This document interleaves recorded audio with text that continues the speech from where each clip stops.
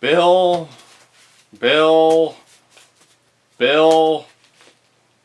Whoever this Bill guy is, I hate that I keep on getting this mail. What's this? Kevin? Fuck Kevin! Why am I even getting this? How come none of this mail is for me? Oh, what's this? This is for me. You may have already won. Alright, well I better check it out at least.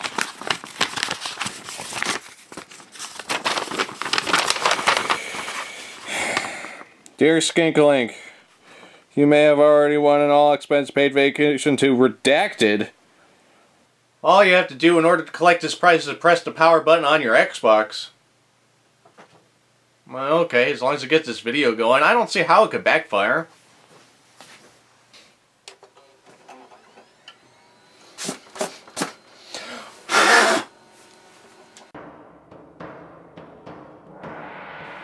Bloodwake? Isn't that one of the Xbox launch titles? Let's check it out. So, Bloodwake is a game about a vampire crashing funerals and consuming all the guests. Wait, that doesn't seem right. That actually seems like it's a pun based solely off the title. Actually, it's about boats. Yeah, boats and pirates and revenge and magical talismans and empires and oriental themes and what else? Oh yes, boats. I already said that. Oops. After it was unveiled in E3 2001, this game received mixed reviews from critics and it was described as Twisted Metal on water. At least that's what it's described in its Wikipedia. And since I've never played Twisted Metal before, I won't be using that comparison for the remainder of the review. Starting right off, the story begins with our main hero, Shao Kai, being picked up by pirates after his squadron was attacked and destroyed by a mysterious force. And let's address these cutscenes really quick. Everything is represented by these hand-drawn illustrations instead of full-motion video or CG animation. I think this works because it stylizes itself from other games and fits with the Oriental themes. Also probably because early Xbox cutscenes are terrible. Terrible. Talking to you, Star Trek Shattered Universe. Plus, the drawings are very well illustrated. If they were poorly made, I'd probably prefer FMV or CG animation, even if it was awful. But this is alright, so good on you, game. Anyway, Shao Kai gets adopted by the pirates and then reveals that he actually knows who attacked him. His brother's forces. His brother is actually the main admiral of the Iron Empire, while Shao Kai was a lieutenant. Kind of a large rank disparagement there. That's like saying Zeus is the king of the gods, but his son Hercules is Kevin Sorbo. Wait a minute.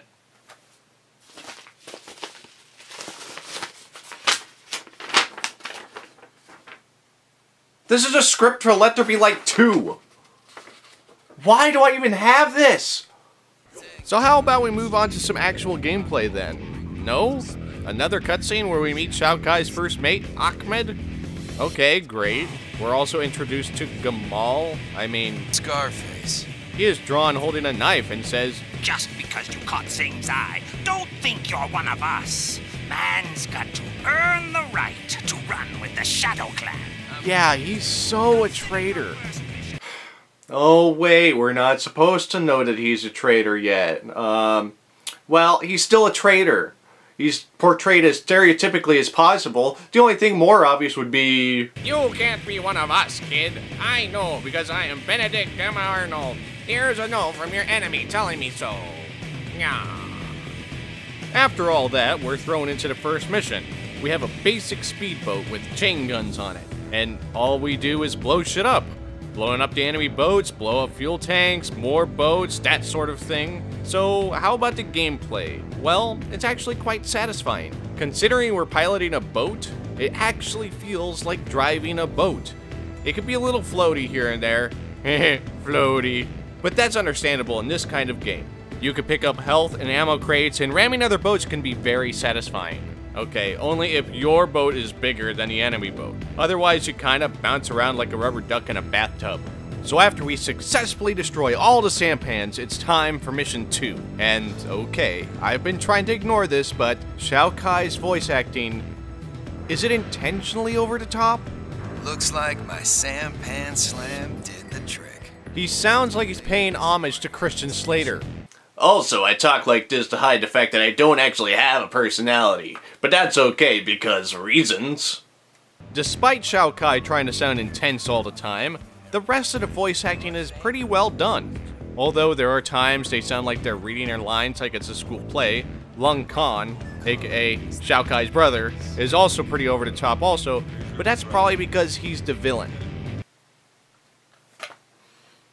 Kan! Mission 2 has us going around picking up treasure chests which are conveniently located on the top of ramps, which means in order to get them, you have to steer correctly and hit it just right, or else you fly off in a direction you don't want. And if you land on dry land, well, you sit there for a bit until the game decides to kill you. Nice! Also, this mission introduces us to secondary weapons which use ammo. This time it's rockets, but there's also cannons, torpedoes, and mines. Rockets fire 3 at a time and are great against ships and land targets. They even home in on locked-in targets. Cannons are fantastic against ships and blast them very forcefully. Torpedoes obliterate ships and sometimes cause them to be launched into the air like a toy. And they can also take out mines. Mines are dumb. They poop out of your ship and will indiscriminately explode on anything. Also, if the water is rough, there's a decent chance you'll launch a mine and it will land on your boat, blowing you up. I guess the equivalent to that would be throwing a lawn dart straight up in the air and trying to catch it with your teeth. Back to the main story. What I didn't really mention so far was that the first 2 missions are against a faction known as the Jade Kingdom, and they apparently don't like the Shadow Clan pirates. Maybe it's a ninjas versus pirates thing. But wait, wouldn't the Shadow Clan pirates technically be ninjas in this universe? Nah, that would never happen. Pirates as ninjas. Pfft. Anyway, the 3rd mission has Ahmed stealing a boat that's Fully loaded and complete with autocannons. and the goal is to do a night raid to impress the leader of the Shadow Pirates, Ped Zhang. This mission is pretty much the first mission, but at night and with better guns. But now it's time to really prove our worth to these pirates by traversing the gauntlet. Okay, so it's not so much a gauntlet as much as it is a racetrack.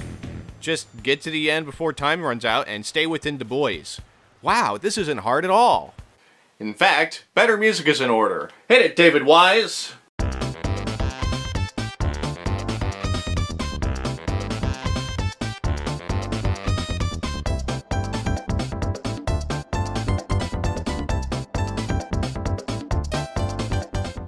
Nearing the end, Gamal tries to sink us because we're gonna beat his precious best time. But I blow on past without any issue. Okay. Any doubt that Gamal isn't a traitor should be out the window by this point, but apparently no one else saw that. Ped Zhang, Gamal tried to murder me. I'm sure it's nothing, just boys having fun. Seriously? I've known Gamal for 20 years. I've never seen him do something like this. You're on your own, kid. I'm not gonna draw the parallels between this and sexual assault. You've got to do that yourself. So with Shao Kai being a proper member of the Shadow Clan, Act 2 is where the war between the Shadow Pirates and the Jade Kingdom start to pick up. Our new position gets us a new ship, a catamaran, which has better armaments and armor. It's also the best ship because it's featured on the cover of the game, just like the Iron Helm in Skyrim. Act 2 starts with an escort mission. Oh, my favorite! Then there's a mission where you protect the village from your brother's forces, and it has one of the 2 ships that attacked Shao Kai's squad, the Basilisk. Sink them and then it's back to the Jade Kingdom War. It just kinda seems like the brother revenge thing is just a side quest right now, because for the next several missions, it's mostly going against the Jade Kingdom, with occasional Iron Fleet thrown into the mix. So in the interest of moving things along, here's a condensed version of the story. The Jade Kingdom attacks the Shadow Clan strikes back, and then the pirates find a new home. And at this point, Shao Kai starts collecting pieces of his magical talisman that is said to have some sort of destiny with it. Then the Jade Kingdom finds a new base and attacks. And attacks with suicide bombers. Lovely. Also, by this point, we've gotten a new boat that's almost insanely overpowered. Earlier there were these Eel-class ships that had lightning guns, and this new ship I got also uses this weapon. It doesn't have much range, but when it hits, woohoo! It's a thing of beauty. Power overwhelming. Throw a Destroy. Annihilate. We hit the Jade Kingdom one last time, get a talisman piece, and then finally they call for a truce, which we have to protect the truce conference from the Iron Empire ships, including the other ship that destroyed Shao Kai's squad, the Octopus. Sink all those bastards and an alliance forms between the Jade Kingdom and the Shadow Clan. And then there's a mission that's both kind of fun, but it's bullshitty. What do you mean bullshitty isn't a real word? Of course it is! Before the main assault on this port, you have to go in with a speedboat, which, if you recall, is a weak but fast boat. You're supposed to go in, grab 4 chests of gold, which are hard to do because they are accessed via jumping ramps, and then make it out alive. Well, there's so many mounted guns and ships in this port that is nearly impossible. So the most effective method is to meticulously target and destroy every gun and ship at an extreme distance. We're talking can't see the target because of rendering issues distance. Luckily, you also get autocannons, which are a lot more accurate than chain guns, and you also get the lightning gun for if you would get too close to an enemy. But this whole process takes forever, and a small slip-up can and probably will kill you. 2 or 3 good hits on your boat can kill you, so that's fun. So after the dash and grab on the port, the Shadow Clan base gets attacked by Iron Fleet forces at the absolute most inopportune time. If only we knew who the traitor was who traitored his way into being a traitor. Oh no! I wonder who it could be. Turns out they think it was Brana, the leader of the Jade Kingdom. Yeah, he's the traitor, obviously. Yes, I'll have the red herring, please. I hear it's good. This menu is huge! Then, disguised as an Iron Fleet ship, we destroy some convoys, and we're rewarded with another new boat. A Razorback torpedo boat, autocannons, rockets, torpedoes, and mines. Oh, I think I'm in love. We have got to get you out more. There's nothing I could really say about that. Is there a word for boatophilia? Shipiality? The love boat? After scouring your brain of a man's raucous lovemaking to a boat, the assault on the port can commence. We blow up everything that we already destroyed in the previous mission, and then some, then travel further up the river to get to the 4th talisman piece, which is now revealed to be some sort of magic shield. Then we just barely escape Khan's grasp. Also, he has some sort of magic weapon that is giving him a huge advantage over all of his enemies. Now, where have I heard that plot device before? And then Lady Helen. Oh yeah, I forgot to mention her until now. She's Ped Zhang's second in command and Shao Kai's love interest in the game because, of course she is. She reveals that she was a spy sent to infiltrate Lung Khan's organization and then was found out and forced to be a slave. Until Lung's informants found me out. Then I was his prisoner. Chained, tortured, and worse.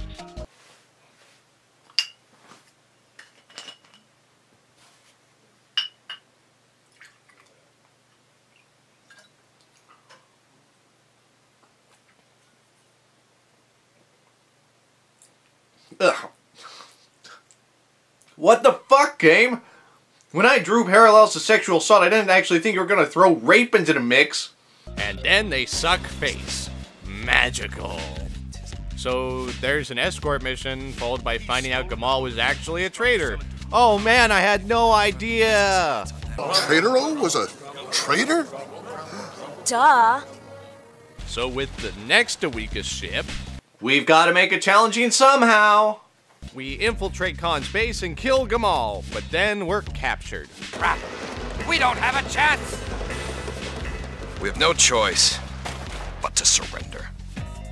Ah, little brother. Tell me, how have you been? Come closer. I'll show you. And then they kiss. Nah, actually Lung Khan spouts a long monologue about using the shield to conquer the world and blah blah blah. I also would like to point out that they hold onto this drawing of these two a bit too long. It's still nicely drawn, but I feel like it would be better if they had another picture to go with this monologue, like from a different angle. Just food for thought. So Shao Kai gets sent into a gladiator type situation and fights his way out and then trades in that piece of shit catamaran with the hydroplane, which is the final boat of the game.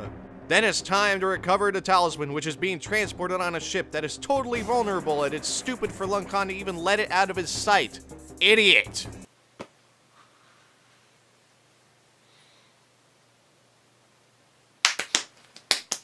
Another major assault on Khan's port later, and the final talisman is captured and secured. Now it's time to assault the big bad boss ship, the Dragon. The trick here is that you want to be hit by the magic weapon and then redirect it back to the Dragon. Or if you want, you could use it to destroy some of these other ships. I died a lot on this level, but I finally got it down and... Seriously? It sank, but I died too? Okay. So again, I got it to sync with me not dying. Novel concept. So now with the Dragon destroyed and the Iron Fleet defeated, Lung Khan speeds away like a little bitch. Wait, that wasn't the last level? Damn, there's still one more level. And this level takes the bullshit meter and cranks it to 11. You have to navigate through a labyrinth of waterways, avoiding mines and destroying some of the toughest boats in the game, as well as gun turrets, to make it all the way into the bowels of Lung Khan's fortress. You have to become an expert at spotting mines and taking them out with your wave gun or torpedoes, and if you mess up, you might as well start the mission over. Lung Khan himself isn't too tough, but by the time you get to him, you're battered and bloodied and desperate for health and ammo. But once you sink him, that's the game. And then the first animated cutscene of the game happens. There's some sequel baiting, and then Shao Kai sails off into the sunset. And it's kind of a shame that there's not a sequel for this game, because I really liked it. But I think the fact that it had mixed reviews, and not a lot of people seem to have played it, made a sequel for this game rather undesirable. The game plays really well, and the story, albeit heavily cliched, is still fun and interesting. I only played the easiest difficulty, and it was still challenging. And there's also a multiplayer mode where you could fight your friends. It was always kind of funny because my friends who never played before wouldn't be able to know which ships were good and then choose like the speedboat, and then I'm here with the devil boat and just obliterate them. Ah, fun times. But wait, isn't that part of the reason why I don't have that many friends anymore? Oh well. In any case, I would recommend playing this game, and if you could get it for cheap, go for it. But for me, I'm gonna go finish this joke that I started at the beginning of the video. Bye.